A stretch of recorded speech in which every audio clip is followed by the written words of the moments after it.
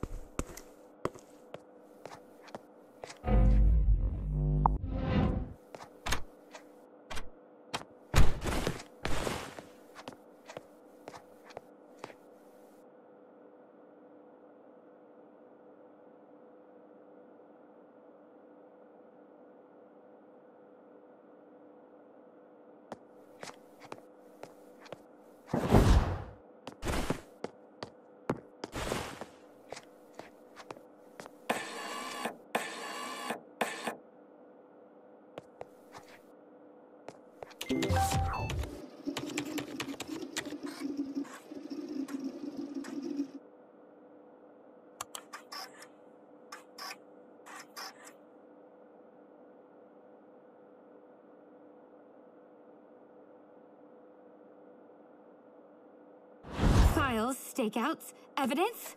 OMG, OMFG, they're onto us. They're totally onto us. I have to do something about this. But what? General Bob, this mission has just turned into a suicide mission, but I ain't gonna back down. This time, it's personal.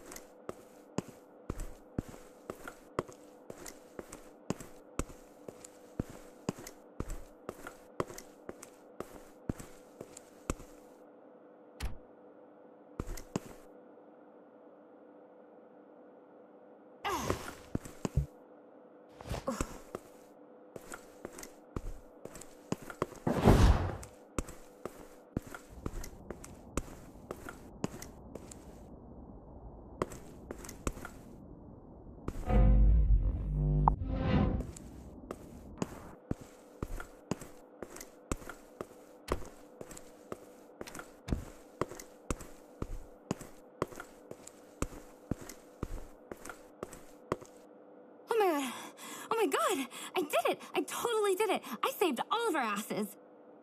I'm like Kevin McNick meets John McClane, and I'm cool as hell, and I was scared as hell, and I never want to do it again.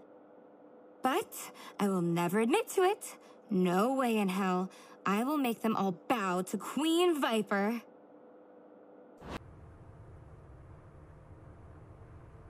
ISTM, you've yet to thank me for saving your asses. LOL. I'll let that one slide, but you need to step up your game. Okay, time out, folks. I'm sensing some unresolved issues and unnecessary resentments. Oh my, what gave you the hint? Chainsawed furniture? I wanted a nice evening to close this chapter of our lives. Kick back, laugh, reminisce. Oh, I see. And that's why you caused Hal to have Vietnam flashbacks about... you know where? Guys, I make mistakes. But you doubt that I always have your best interest in mind.